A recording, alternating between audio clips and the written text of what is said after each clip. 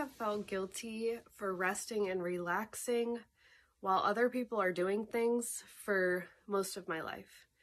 I was journaling this morning, trying to see where that really comes from, and there are a couple of people that come to mind as in my immediate awareness, and I ultimately feel guilty, or have felt guilty, for not doing what everybody else is doing. So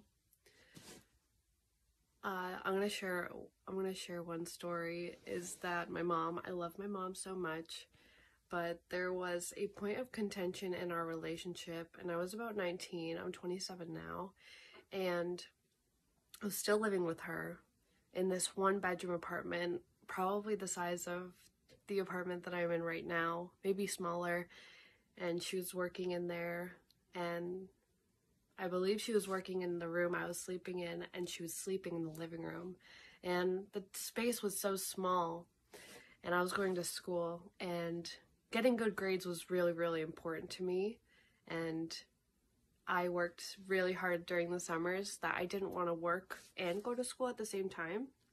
I really wanted to focus on my grades, and I didn't have to worry about money. But with my mom, every single day it felt like she was telling me to get a job, even though I didn't need one, I didn't want one. I had enough money to survive without having a job, but it was still every single day, you need to get a job, you need to get a job, even though I really didn't want to get one.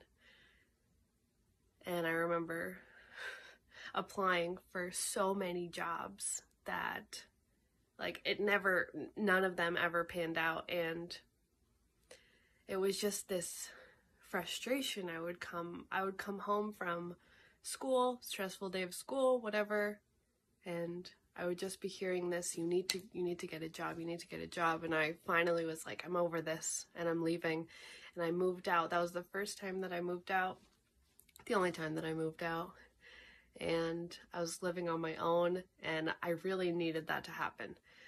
So this point of contention, like, she has a job, so that means that I need to get a job, that was something that was kind of planted in my mind. And the other person that I think of is my stepmom, who, she loves a clean house, and I can appreciate that more now because I also love a clean house. But on the weekend, on the weekends when she wasn't working, she would be cleaning, and there would be this passive aggressiveness in that she wanted me and she expected me to clean, even though she didn't really tell me directly to clean. It was more of, I want you to read my mind, or I'll get mad at you if you can't read my mind. And it's like, I can't read your mind. I'm gonna need you to tell me what you want from me. And when she would clean or be cooking, I felt this pressure to be doing the exact same thing. And I'm not like innocent at all. I have definitely done this. I have been cleaning the apartment while Cameron is playing his video games. And I would give him shit about it. And I'd be like, what are you doing? You need to be cleaning like I am. Because that's what I learned, and inevitably what they learned too. But I was journaling this morning, and I'm like, wait a second. All of these things that I'm choosing to do are my responsibility. They're my choice. It's not my responsibility to be projecting what I'm doing onto everybody else. It's my choice. I'm taking ownership that I like a clean house, and if I am the one who needs to clean it, I will. If I would like Cameron to clean, I will ask him, and I will be very clear in my communication. This is what I would like you to do.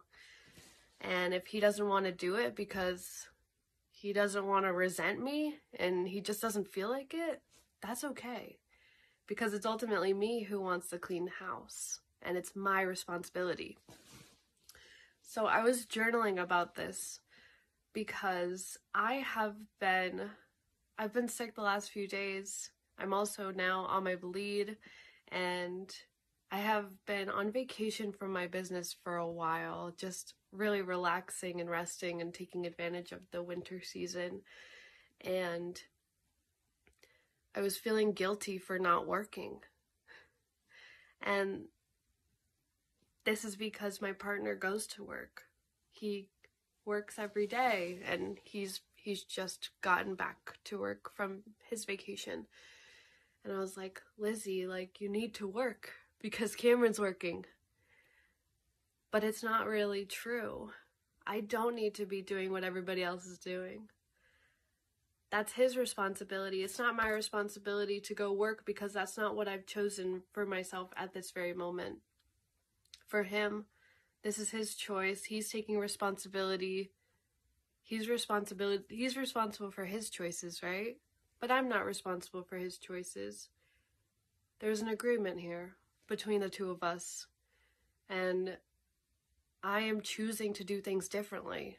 I'm choosing to play by my own rules and not by the rules that other people have set for themselves.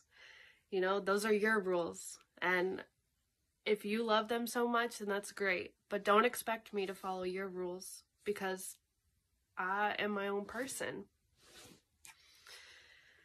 And ultimately, am going back to the root cause of why I felt guilty this morning about staying home and relaxing, because I know that that's what my body needs. And it's not my choice to be working right now. My choice is to be working when it feels fun, because I know that's where the gold is. And honoring my body and honoring my inner rhythms, because I know that there is going to be a time where I do feel motivated to do things. I don't have to do things out of fear anymore. I don't have to do things because I feel pressured or obligated. And I felt really empowered by journaling this morning and seeing where that root cause is, because ultimately that is not my stuff. It's not even their stuff. It's the stuff that was passed down to them and passed down to me, and I play by my own rules. I do what I want, and my work just looks different. I mean, I am working and I'm working right now, it just doesn't feel like work, you know? I wanted to share just in case this helps anybody else. And yeah, I just felt really empowered to reflect and share. Loving you, friends.